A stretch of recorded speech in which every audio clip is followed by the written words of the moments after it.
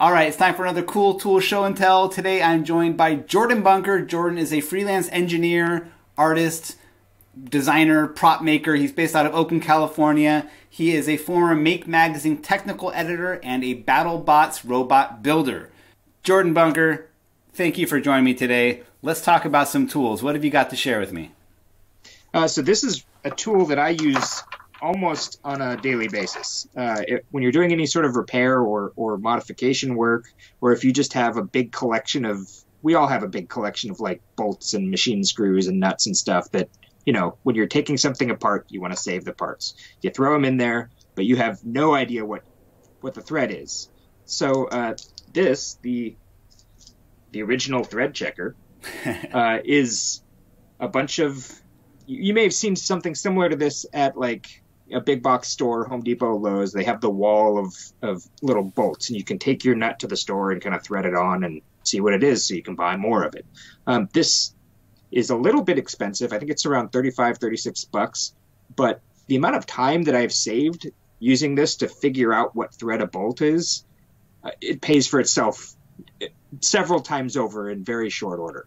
So it's got standard and metric threads on here, and it's got female and male side.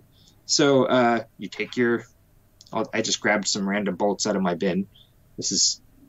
And you kind of just match it up to whatever size you think it is. That's a pretty exotic random bolt to pull out of your bin. Yeah, what is that? This is for going into wood, and then you can thread something onto it, so you fasten something to the wood. But yeah, so this is 5/16 18.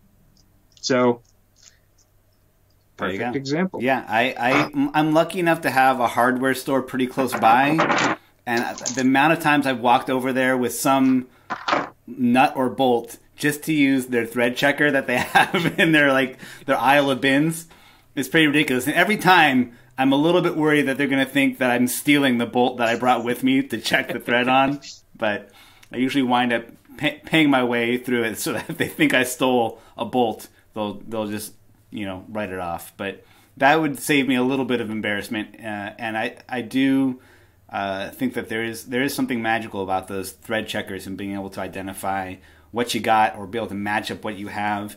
For me, recently, I used one because I wanted to attach a handle in the back of my van, and I knew that they already had like the little inset threads for mounting a handle, but I had no idea what the bolt was that needed to go in there. Right. You can't take your van into the hardware store.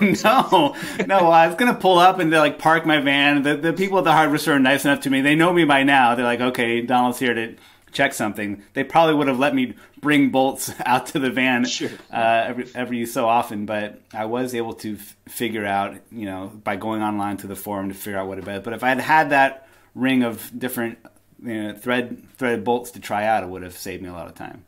Yeah, it's a huge time saver, and you know, just being able to reuse all of the hardware that you take apart and quickly and easily sort it, super efficient time saver. All right, Jordan, thank you so much for joining me for this. And where can people find out more about you and your work? I'm available as TensorFlux on pretty much every social media platform. My website is also Hierotechnics. That's like hieroglyphics and pyrotechnics.com. I post a lot of projects that I make there. Yeah. All right, tune in again soon for another cool tool show and tell. Thanks for joining me today, and I'll see you soon.